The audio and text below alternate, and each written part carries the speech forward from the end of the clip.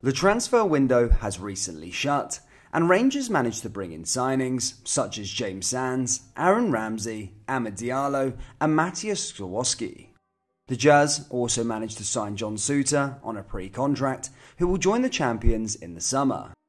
Throughout January, there are a lot of transfer links and transfer rumours that do circulate, and just because we are out of the window, it doesn't mean we are done just yet, as we are now in the territory of where players are signing pre-contracts due to their current deals expiring at the end of the season.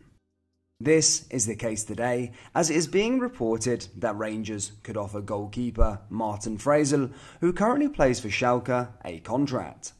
The 28-year-old's deal does expire in the summer, and he is attracting a lot of interest from a number of clubs across Europe who are on the lookout for an experienced goalkeeper as a free agent. The Austrian has kept 5 clean sheets in 14 appearances this season for Schalke, who currently sit 5th in Bundesliga 2 and are pushing for a return to the German top flight at the first time of asking. Fraisl only joined Schalke last summer in a 1-year deal from Dutch side ADO Den Haag and is now able to talk to foreign clubs at the look of joining them for free at the end of the campaign.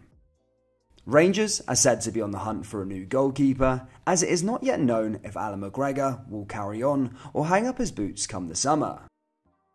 John McLaughlin did sign a new 2-year contract a couple of weeks ago, but it's said that Rangers want to have more goalkeeping options.